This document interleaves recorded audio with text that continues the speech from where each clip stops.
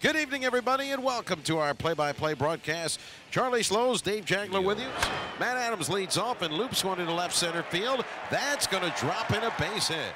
Charlie, you are the voice of the Nationals.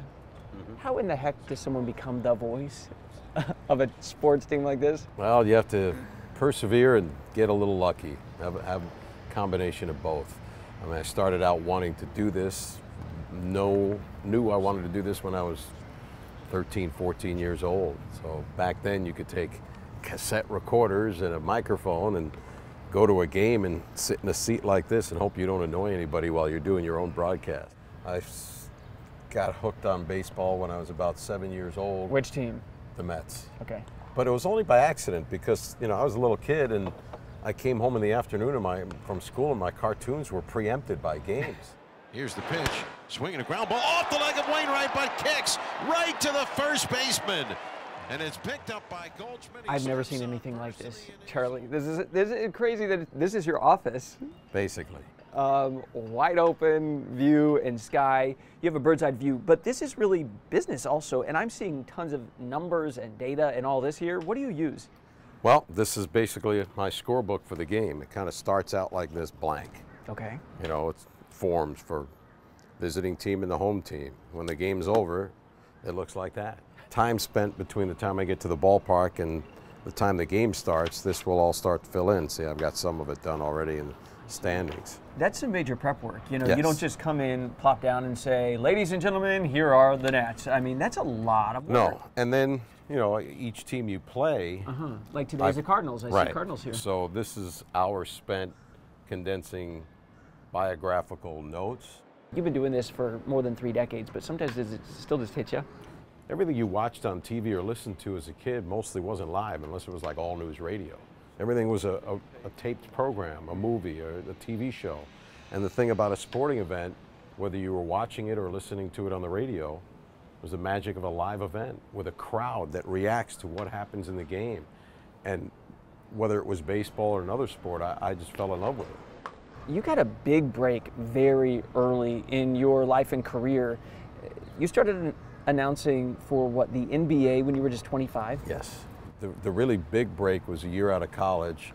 I went to KMOX in St. Louis, and that was a titanic break for me. And so I got to be around and watch and learn while I was breaking into the business. So that was great. And it was, you know, the reputation of KMOX stays with you when they see it on your resume. And next thing I know, I got a chance to do a national game for CBS Radio the first year they were doing the CBS Radio baseball game of the Did week. you have the butterflies in your stomach where you're thinking, oh my God, I am nationwide? I didn't even have time. I found out at like 1 in the morning the night before. You start in this, I don't know, gymnasium somewhere, and then you ascend to something like this. It's just a wild ride. Well, it's crazy, you know, you talk about having the tape recorders or doing public address for your high school games.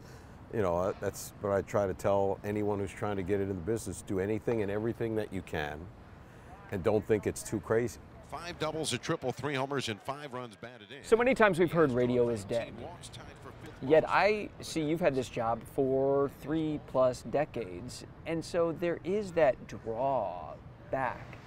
Well, you know, as long as people are interested in sports, and particularly baseball is the quintessential radio sport, because quintessential sport to listen to on radio, period, because if it's on in the garage while you're doing something, it's on in the house while you're moving around, it kind of be on as your accompaniment, because it's the sport where you can describe the action, have interaction with your partner on the air, and tell stories all at once, where you get to put your personality into the broadcast. You can have a rapport with your partner, you can have fun, and then you can be real serious when the game gets real busy, and you're describing the action, and you're the bearer of good news or bad news when it's all said and done. At the end of the day, we're providing information, but we're also entertainers. That one low and outside with a fastball, 1 ball, 1 strike. I wonder why this has kept you around for 30+ years. What do you love about your job? Everything. Charlie, you say this is your favorite time of the day. I love it. It's the calm before the storm, the empty park, the grounds crews getting the field ready.